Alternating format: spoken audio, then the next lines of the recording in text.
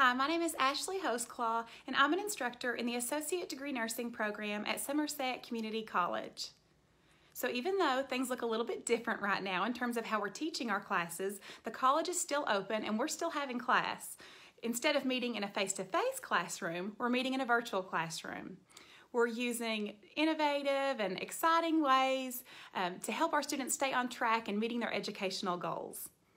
So I wanted to take just a minute and encourage you, if you are interested in applying in our program, I don't want anything that's going on right now in our world and our community to discourage you from applying. If anything, this will show you the value of healthcare workers and hopefully help fuel that passion and that excitement that you have for this career.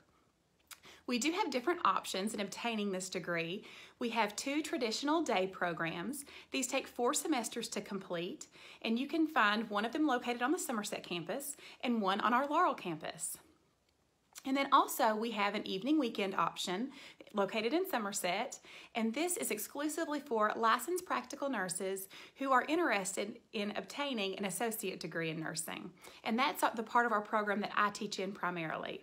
So no matter which one of these options you're considering, we want you to check out all the prerequisite information. All of the pre-admission conference can be found online on our website, and that will give you all the information that you need to know.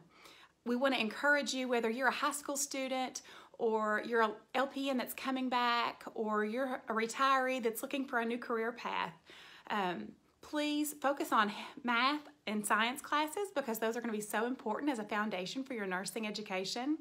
And also don't let the possibility of continuing with an online format for a little while be intimidating to you.